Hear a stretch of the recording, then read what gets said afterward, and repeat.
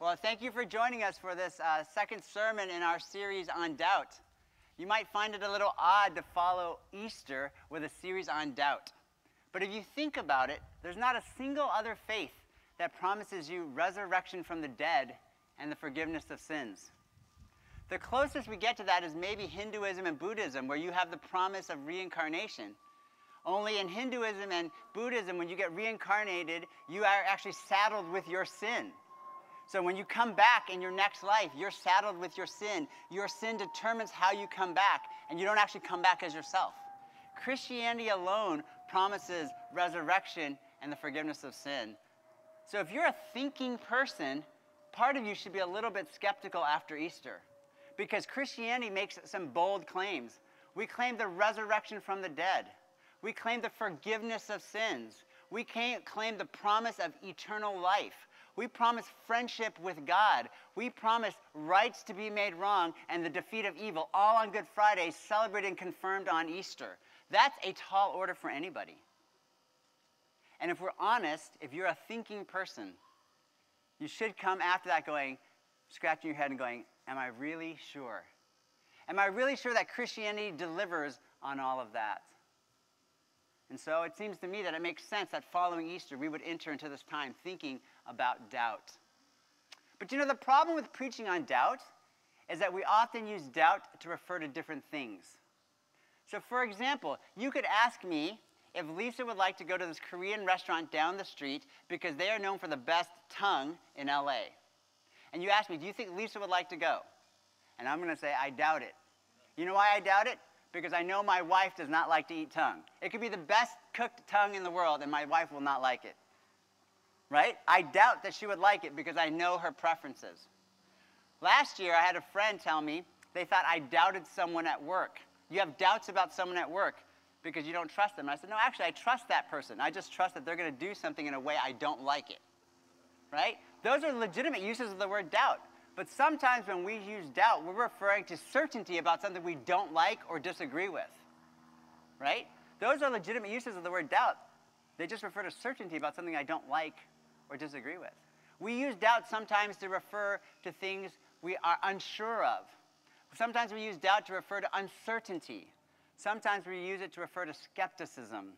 Sometimes we use it to refer to things we're ignorant of. I don't know, so I have doubts about it. Sometimes we use it to refer to unbelief. Sometimes we use doubt to refer to just an observation that something doesn't quite fit in. It's an astute observation that this one thing doesn't fit with everything else. So for example, if I claim to be a public health expert and I told you, eat ketchup 3 times a day and you'll never get COVID, you should look at me with doubt. And you should have doubt about what I just told you, because what I'm telling you doesn't fit in with anything you've read or seen about the COVID virus. So doubt sometimes is an observation that's astute about something that doesn't quite fit in. So one problem with preaching about doubt is that we use the term doubt to refer to different things. But not only that, there are different kinds of doubt. There's rational doubt. Sometimes you doubt something because you think that a fact that is presented to you contradicts another fact or a group of facts that you know. There's ideas, concepts, reasons that you're holding that something that you're told doesn't quite fit with. And so you have doubts based on rational understanding. But at the same time, there's emotional doubt. Sometimes you might doubt something someone says because of how it makes you feel. There's something intuitive that you feel about what you're hearing that makes you doubt what they're saying. Believe it or not, I can say the exact same thing, and depending on how I say it to you, you're going to have a different feeling about it, even though the evidence basis for it doesn't change. Believe it or not, how I tell you something might affect how you believe it. You see, there are times you respond emotively. There's an emotion or an intuition you have about what you're being told or experienced that raises doubt in you, even if the facts don't change. Someone can look at you and smile and say, I really like you. And you're like, I'm not so sure about that. Or they can say, dude, I really like you. You might have doubts about what they're saying, even though the words are the same, because there's something emotive about what's being said, how it's being said, what it's triggering in you. There's emotive doubt. But sometimes there's also spiritual doubt. There could be something that you're absolutely sure of rationally and emotively, but it causes existential crisis for you because it upends the whole way you look at life and think about the world. So you can have rational doubt, you can have emotional doubt, you can have spiritual and existential doubt. There's different kinds of doubt. So one of the challenges is that we use doubt to refer to different things. There's different kinds of doubt.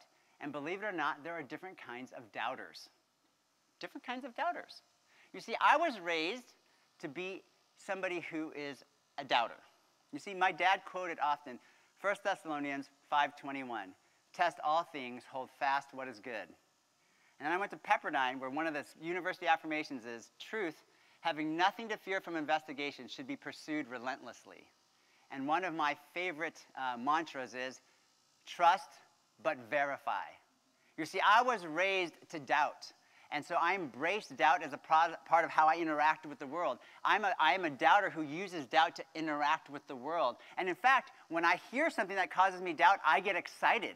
It excites me because it's a new opportunity to learn something new, to prove something, to discover new facts. As a researcher, I do research in science. I love doubts because I question what is so that I can discover something new. Doubt triggers something in me that I feel like I have a challenge to overcome. I experience doubt as something exciting, and I respond to doubt with challenge as something that I'm going to overcome. Well, this may not surprise you, but my wife, she's a different kind of doubter. You see, when Lisa experiences doubt, her first instinct is not excitement. Hers is generally anxiety and a little bit of fear. When Lisa experiences doubt, her first thing to do is to stop and maybe turn around. You see, when we're diving and I think I see a shark, guess what my first instinct is to do? Oh, dude, I want to check it out.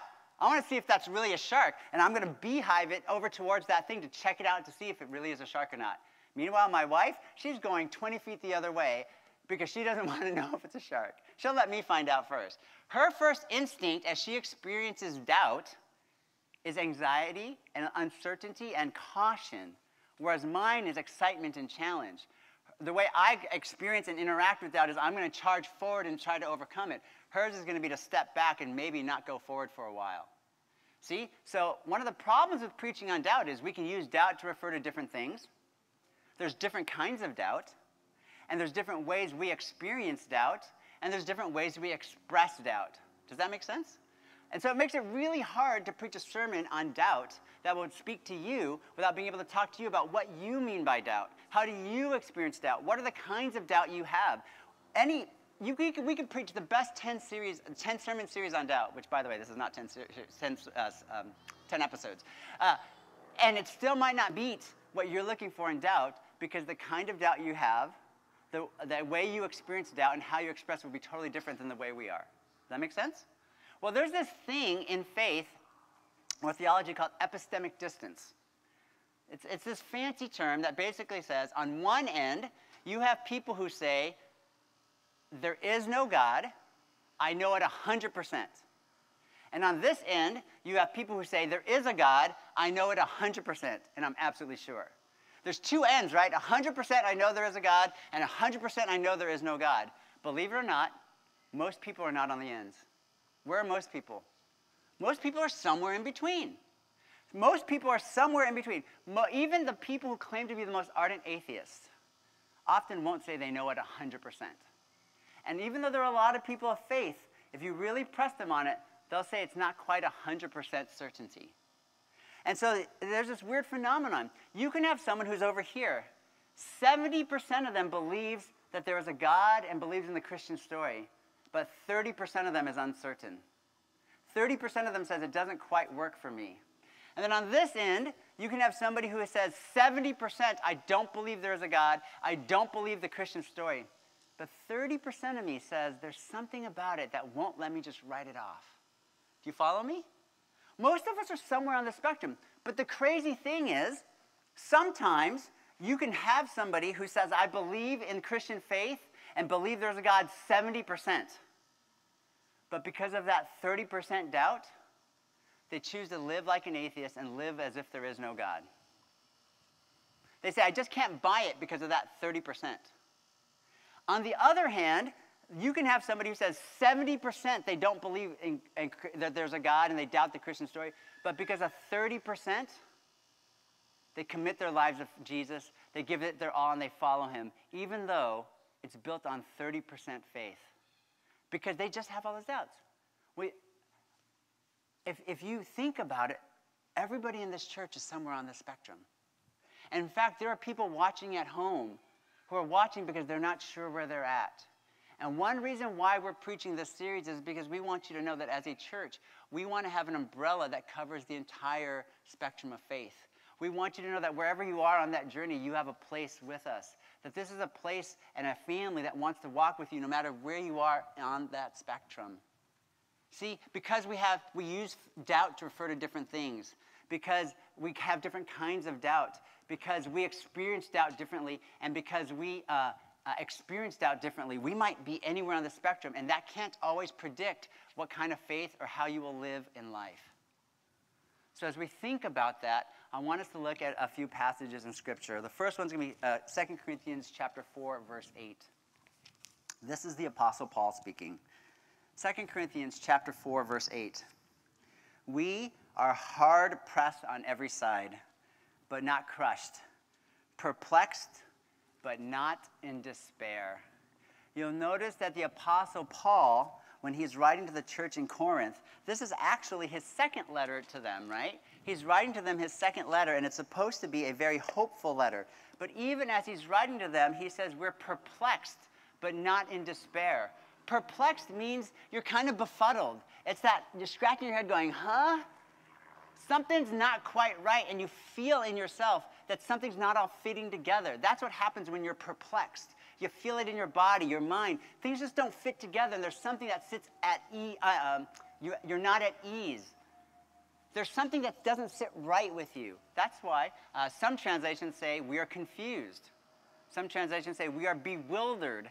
Some say we don't know what to do. Other translations say we are sometimes in doubt. When we're perplexed, we don't quite understand. And Paul says we can be in that state and not be in despair. Paul seems to think that doubt is a very present part of life. It's a part of our life of faith. And yet, I know some of you will quote me James chapter 1, verses 6 through 8. But when you ask, you must believe and not doubt. Because the one who doubts is like a wave of the sea, blown and tossed by the wind. That person should not expect to receive anything from the Lord. Such a person is double-minded and unstable in all that they do. See, on the one hand, we hear Paul talking about being perplexed but not in despair, and we understand that Paul sees doubt as a part of the life of faith, but so many of us run into James 1 and we feel so dejected. We feel, I can never ask 100% certainty that God will act, and so then we never ask. But I'm not actually so sure that's what the Apostle James is talking about. If I were to pray that God were to help me win the Powerball 8 this week, I should have doubts about whether or not that's in his will. If I am a college student like Noah, and I ask God to give me an A for a test that I didn't study for and for a class I didn't go to, I should have doubts on whether or not it is God's will that I would get an A in that class. If I don't do my work, I don't show up like I'm supposed to, I don't actually do anything that I've been asked by my boss, and I pray that God will help me get a raise, much less keep my job, I should have doubts that God will actually do that. You see, when we pray, when James says that we ought to pray, the first step of praying without doubt is praying in line with God's will. To pray asking for what God would ask for. To want what God wants. To have his heart. Part of praying the will of God and asking God to intervene is to pray the way God would pray. The second part is trusting that when we ask that way, the God we ask is able to do more than we can ever imagine. That when we ask and pray within the will of God, according to the way God would pray, thinking the way he thinks, asking for what he would want, pursuing what God wants, we can trust that God will make it happen even in ways we may not fully understand. But if you actually go back to James, I don't even think he's talking about petitionary prayer. You see, starting in verse 2, he says this. Consider it pure joy, my brothers and sisters, whenever you face trials of many kinds, because you know that the testing of your faith produces perseverance. Let perseverance finish its work so that you may be mature and complete, not lacking anything. If any of you lacks wisdom, you should ask God, who gives generously to all without finding fault, and it will be given to you. You see, James isn't actually talking about petitionary prayer. So a lot of times Christians and people get caught up, I can't ask because God says to ask without doubt. James isn't even talking about asking about petitionary prayer. He's talking about people who are going through a time of suffering and challenge. And in the process of growing into maturity, he says, ask God for wisdom and to help you grow in maturity. And trust that when you ask God to help you grow in wisdom and maturity, that God will answer your prayer to help you grow in wisdom and maturity. There's a sense of believing that God wants you to grow into the fullness of all that he has in store for you. And so it seems to me that James isn't a good counterpoint to doubt having a role in our life of faith. So I'm going to look at 3 passages in particular that help us think more deeply about the role of doubt in faith. And I'd like you to walk away with this concept that actually doubt may be one of the most godly tools we have. But before I go on, I have to define doubt, right? Because I said we can use doubt to refer to different things. There's different kinds of doubt. We experience doubt differently, and we express doubt differently. So before I tell you how doubt can be a godly tool, I have to define what I mean by doubt. And this is my definition of doubt. This is the TJV, or Tim Jang version, if you will. Doubt is the motivation to question what I am told, read, or experience for the sake of understanding the truth and will of God better. Let me say that again. Doubt is the motivation to question what I am told, read, or experience for the sake of understanding the truth and will of God better. I'll say that one more time. Doubt is the motivation to question what I am told, read, or experience for the sake of understanding the truth and the will of God better. With that, I'm going to turn to 1 Thessalonians chapter 5. 1 Thessalonians chapter 5, starting in verse 19. Do not quench the spirit. Do not treat prophecies with contempt, but test them all. Hold on to what is good and reject every kind of evil. You'll notice that as Paul is encouraging the church in Thessaloniki, he's telling them that they have to test all of the prophetic words. Test the things that are preached to them. Test the things that are preached to them. Test the things that they are hearing. Test the things that they're being told about God and faith. He says, test all of them. Hold on to what is good and reject what is evil. As Paul writes to the church in Thessaloniki, he is telling the church, don't just believe. Don't just accept what people tell you, but test them. Have doubt and skepticism about what you're being told. Wrestle with it. Question it. Make sure that it's good. Paul seems to say that part of growing in faith is to have a healthy dose of skepticism, to be uncertain about what you're being told, and to really test whether or not it's any good.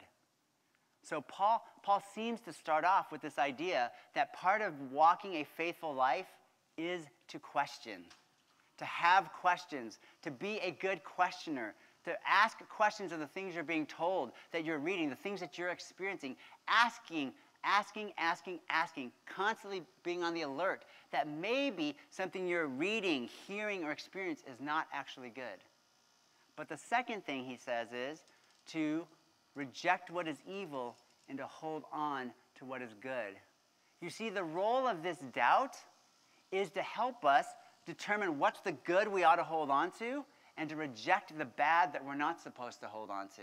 You see, Paul is worried that there are people who will be in the Christian community who will be misleading people through teaching things that are not good. That can happen in today's world through social media, blog posts. It could be books you're reading. It could be people you're listening to. Believe it or not, most people aren't 100% good or 100% bad, right? If they were all bad, they probably wouldn't be in the church. But you had some people in the church teaching some things that maybe they were sincere but wrong about. And there were things that were happening, and people were interpreting them a certain way. Paul says, hey, I want you to thrive in your faith. But to thrive in your faith, you have to question the things you're hearing, reading, and experiencing. Question them and see which ones are good or bad. So the first part is that Paul sees that questioning and that doubt as absolutely essential to vibrant faith. But the second part is it's not just the questioning, but it's questioning to the end of finding what is good versus what is bad. Right? He says, hold on to what is good and reject what is evil. We have to interact with things so that we can say, what am I going to take away from this, and what am I going to get rid of? What will I reject as evil, and what will I hold on to as good? See, one of the problems that we all have, especially with sermon listening, is we often don't listen for what is good and what is evil. We often listen for what we like to hear and what we don't like to hear. Right? You walk away from a sermon, oh, I really liked what he had to say. I did not like what he had to say. But we often don't ask the question is, what's the good and what's the evil? See, it's a lot harder to ask what the good and the evil is, because if there's something good or evil, I'm going to have to reject or accept. But if I just like or dislike, what's the big deal? You see, Paul, calling us to the kind of doubt that leads to faith, says we have to receive what is good and reject what is evil. But this is the challenge for the cynic. You see, the cynic often cannot believe anything because they have chosen to believe in doubt. The agnostic, who often claims the moral high ground, also is one of the most religious people you can know. You see, the agnostic says, I cannot know. That's a religious belief. If you cannot know, how do you know you can't know, first of all? That's a slightly contradiction that happens with agnostics. But an agnostic says, I cannot know. And therefore, when you try to ask them, what do you think? They'll go, I can't know. I can't know if there's a God. I can't know if Christianity is true. I can't know how to pick a religion. But you see, the problem with an agnostic is they'll never find faith because they've already said they believe you can never know. As soon as the agnostic says, this is how I will know, they no longer become an agnostic because they gave you criteria by which they will know, which means that they believe there is a way to know. So the problem with people who claim to be agnostics is they have a religious belief about knowing, i.e. you can't know, that prevents them from ever knowing. And as soon as the agnostic gives you criteria by which they will know, they no longer become an agnostic because they just gave you criteria by which they can know. And once the agnostic commits to how they would know, you then get to ask, well, is that a good way to know? Moving back to the text, though, however. Paul calls us to be people who will question what we're hearing, reading, and experience for the sake of rejecting what is evil and holding on to what is good. And Paul seems to imply that that's a godly way to live. Moving on, 1 John chapter 4, verse 1. 1 John chapter 4, verse 1. Dear friends, do not believe every spirit, but test the spirits to see whether they are from God, because many false prophets have gone out into the world. The Apostle John, writing near the end of his life, writes to the church to encourage them. And one of the things he tells them is to test every spirit. Don't just believe the things you are being told. He says to test them. He says to test every spirit. Do not believe every spirit, but test the spirits to see whether they are from God. The Apostle John seems like Peter to find a certain amount of skepticism and doubt, uncertainty and questioning to be absolutely vital to the life of faith. I find it ironic. I think in today's world, people say there's too much doubt and skepticism in the church. John seems to be concerned that there wasn't enough doubt or skepticism in the church. You see, today, people say there's too much doubt and skepticism in the church. John seems to be concerned that in the church there wasn't enough doubt and skepticism. You see, when you have doubt about what you're being told and you actually test it, that's going to lead you to either believe it or reject it. You see, when Trevor preached on the resurrection on Easter Sunday, you were tasked with a decision. You were tasked to test with whether what Trevor said about the resurrection was true or false? If it was true, then you're left with the question, what will I do with it? And if it was false, then you should be looking at all of us and think we're fools. But if you just want to sit back and be like, I didn't really like this part of the sermon, kind of like that part of the sermon, I'm just going to keep sitting here and absorbing it, who cares? You see, the question that John poses to them is one of saying, how will you grow in faith? He wants them to ask questions to test the spirits to see if they're from God. Because if they're from God, then you ought to follow the things they tell you and what is being taught. And if they're not from God, you should reject it. And John doesn't want to give you that easy peasy, I'm just going to sit here and go with the flow kind of approach to faith. But that's the rub, isn't it? You see, a lot of us like to say we have doubts. And what we really mean is we just don't want to believe. We don't want to have the burden of belief, one way or the other. John doesn't want to give us that option. The burden of doubt and the burden of skepticism is actually the burden of belief. Because as soon as you have the doubt and the question, you have to answer and say, is this true or not? And when you ask the question if it's true or not, that leads you to make some decisions. Here's a question I have for you. When was the last time your doubt led you to do something you didn't want to do? When was the last time your doubt led you to a belief you didn't like? If your doubt and skepticism only reinforces what you already think and believe 100% of the time,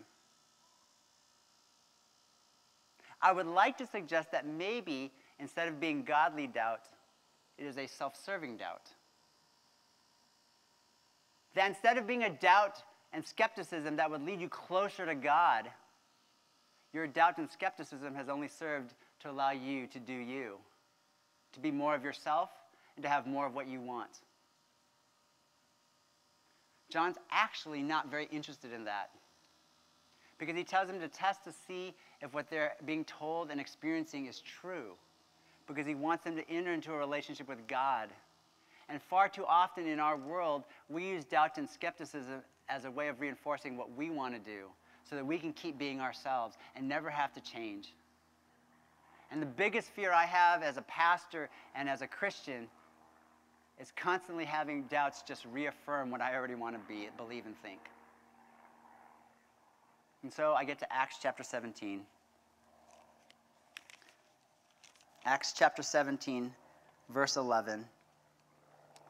Now the Berean Jews were of more noble character than those in Thessaloniki, for they examined the scriptures every day to see if what Paul said was true. In the book of Acts 17, verse 11, Luke tells us that the Bereans were of more noble character than the Thessalonians because they received eagerly what was being taught, and then they tested what was being taught against Scripture. You see, the people in Berea didn't just say, "Ooh, great miracles, Paul. We'll believe anything you tell us." They didn't say, "Hey, we heard that you preach this deep theology and you wrote this great letter to the Romans and to the church in Corinth. We're going to believe everything you say." No, they listened eagerly, and then they tested what Paul said against the Old Testament. They didn't have the New Testament back then, folks. So they take what Paul says, they read their Old Testament scripture, and they ask, does what Paul say about Jesus line up with the word of prophecy given 800 years prior by Isaiah and Jeremiah and Micah and all the prophets? Does it line up with what was promised by King David thousands of years before that? Does what was said about Jesus line up with the word of God proclaimed through the centuries? You see, they didn't just believe, and they also didn't just reject. You see, they said, let's figure out if what Paul is saying is true. And they measured the truth of Jesus against a prophetic word that was written 8 centuries before, sometimes 1,500, almost 2,000 years before. And they looked and say, did God in Jesus Christ keep his word? Did God uniquely in Jesus Christ meet over 200 prophecies uniquely? Or did he not? You see, they eagerly listened, and they just as eagerly tested. And the Bible tells us that they were of more noble character than those in Thessalonica.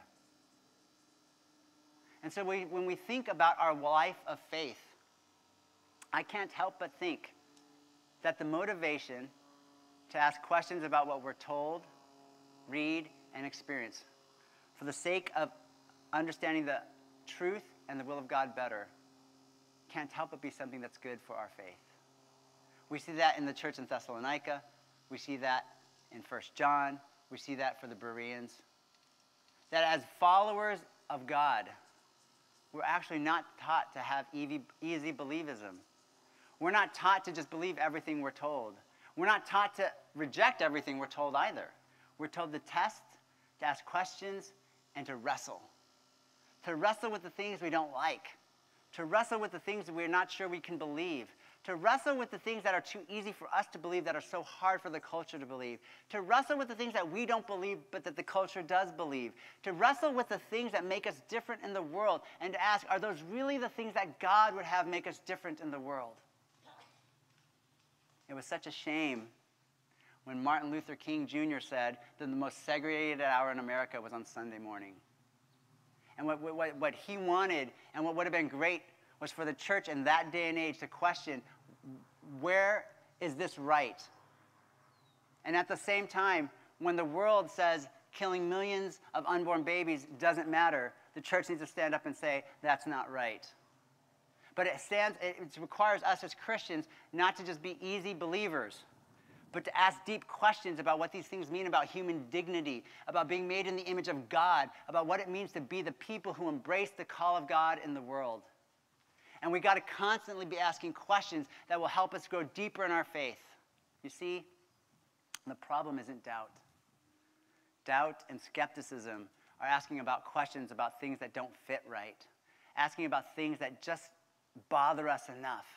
And what we do with the doubt and skepticism ought to lead us to Jesus, to better faith.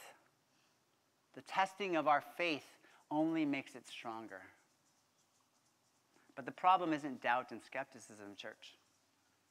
The problem is our motivation for doubt and skepticism. Too many of us use doubt as an excuse not to be faithful. You see, you can come to church here and say, I have my doubts about what this church believes about gender and sexuality. I have my doubts about what this church believes about the right to life and human dignity. I respect all of those doubts and questions people have. The hard part is we have people who say, I have doubts about that. So they keep coming to this church, and then they allow their doubt to be the reason why they don't actually do anything at church. You see what I'm saying? That doubt's not making you a better follower of Jesus. It's not making you a more faithful follower of God. It's not making you a better member of the church. It's not leading you to do more in the world. All it's doing is allowing you to stay here and be lukewarm, to be neither fully committed or fully involved. Many of us will say we have doubts about the way things have happened in our lives. And I don't mean to make light of our struggle with cancer or the loss of loved ones or trauma that we have faced. But so often we use our doubt about things in our lives as a means to not get involved. And the problem isn't that we have doubts or questions, but it's that instead of working them out with God, we hold on to them and use them as an excuse to be more involved and to serve God more faithfully. The call for each and every one of us as people who care to know truth and to know God is to use doubt and skepticism for the role they were designed to play in our lives.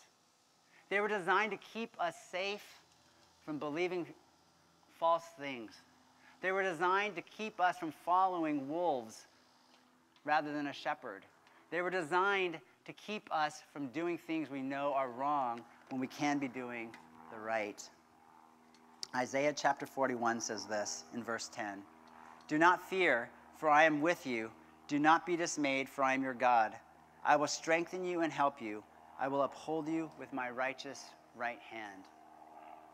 There's this sense in Isaiah's prophecy, this is 41 verse 10, that he talks about a God who would hold us, a God who would be near us, and a God who would be there for us. God does not abandon us in our doubts and our skepticism. The problem is too many of us abandon God with our doubts and our skepticism. God does not abandon us in our doubts and our skepticism. But far too often, we abandon God with our doubts and our skepticism. You see, when I have doubts about something, and I say, hey, this doesn't quite fit, and I try to work it out and figure out what's going on, and I try to understand the depths of why I feel this incongruity, my faith grows, my life grows. I understand God better. I have a deeper appreciation of his love for me. I have a greater appreciation for the church. But when I simply hold on to doubt and skepticism so that I don't have to get involved, I don't have to be more connected, I don't have to go deeper or do anything, all I do is waste away in lukewarmness. You know, sometimes you experience this if this is too philosophical and theological for you, just think about your relationships. It's a lot more work to work out differences with your spouse. And sometimes your spouse is going to do something that you don't quite understand and doesn't make sense to you. But it's through talking to your spouse, working through those differences, you learn to appreciate things about your spouse that you might not have understood before. And then in working through those disagreements, you understand about a bond that is bigger than those differences. And you learn to appreciate something about your spouse, and you learn about a love that will accept you in your differences. And you understand something about your partner that you would never have if you didn't deal with the thing that bothers you, that uncertainty and the questions and the things that cause friction. And so often in our faith, all we do is say, I'm not so sure about that, God. And all we do is just let that be our thing. And that becomes our answer for everything. I can't do that because I'm not sure about my faith. I'm not sure I can do that because I don't know if I believe in God. I'm not sure because of this. And all we do is use doubt and skepticism to deflect greater involvement. All the while, God is saying, hey, that doubt is meant to dig you deeper. That skepticism is meant to call you into a deeper faith and greater relationship. Answer the question. Don't just let doubt keep you away from God when it's the tool that's meant to connect you with God. And so when we think about doubt, and we think about skepticism, and we think about the different ways we experience doubt and the different ways we experience hope in doubt, may we remember that doubt and skepticism are God's gifts to us. They protect us from believing things that are untrue. They protect us from wolves when we follow a shepherd. They're meant to help us dive deeper and so that we may know God better, understand his will better, and go deeper into faith. Let's pray. Father, this morning, we talked briefly about doubt. And it's so hard, Father, because doubt sometimes is something we want to run from. We think it's just bad. We're afraid of doubt causing us to lose faith.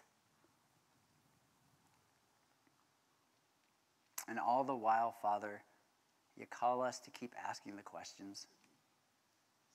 You call us to think deeper, to emote more, to live so that both heart, mind, and soul would be gathered under your care. And so, Father, this morning, I ask that you would stir in our hearts. Help us to question our experiences. Help us to question the things we read. Help us to question the things we hear. Help us to allow those questions to lead us to greater truth and to a knowledge of who you are. in the face of a desire, Lord, to hear and read and experience only what we want. Disillusion us. Break those illusions, God, and help us to see what really is. And in the process, help us to find a deeper beauty than we could ever imagine. Father, we can't do this on our own. We can't do this by just reading the Bible. We can't do this by just sitting at home and asking for the work of the Spirit. We need your church and your people. We need the word to be shared, and we need the Spirit to stir in and around us. And so, Father, this morning, I pray for those in this church who have for too long allowed doubt and skepticism to keep them from being better followers of you. That you would somehow this morning bring a change, allow that doubt to lead to something better. God, for those of us who have refused to acknowledge doubt because we don't want to explore things that are uncomfortable, remind us that you're the God who will be with us through that journey, and that we walk together to see you more clearly. And help us, Father, to more faithfully follow you in all that we do. We pray this, O Lord, in the name of the Father, the Son, and the Holy Spirit.